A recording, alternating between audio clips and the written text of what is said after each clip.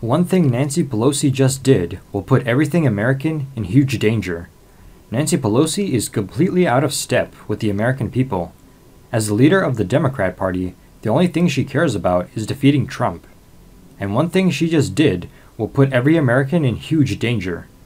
This year, the number of illegal immigrants crossing the U.S. border could reach well over 1 million.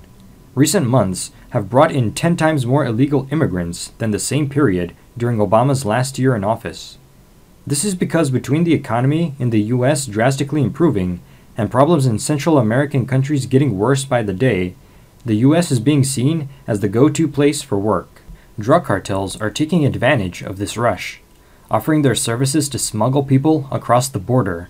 And because of the number of people now flooding across, U.S. Border Patrol for the first time is publicly admitting that they can't effectively do their job anymore without major changes. But if you are waiting on the Democrat Party to help enact those changes, you will be sorely mistaken.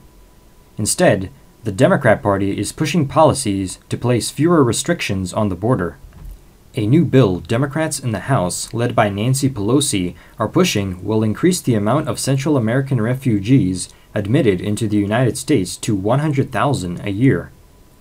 To show how radical this is, just last year, only 955 Central American refugees were admitted to the U.S. During Obama's entire presidency, there was never a year where more than 5,000 were admitted legally.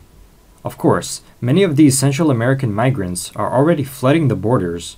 Upwards of 500,000 will make it to the country illegally this year if changes aren't made. But Democrats don't want to change anything, and simply allowing more to come legally will encourage larger numbers of illegal immigrants to make their way to the United States to seek asylum.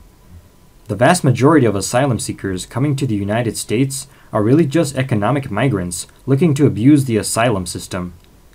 On that journey, many end up hurt or dead. And many of the women who make the journey often face sexual assaults on the dangerous trip from Central America to the United States. Not to mention the fact that violent drug cartel members and terrorists take advantage of the seas of illegal immigrants flooding across the United States to sneak in illegally. The root cause of these problems is the asylum system in place.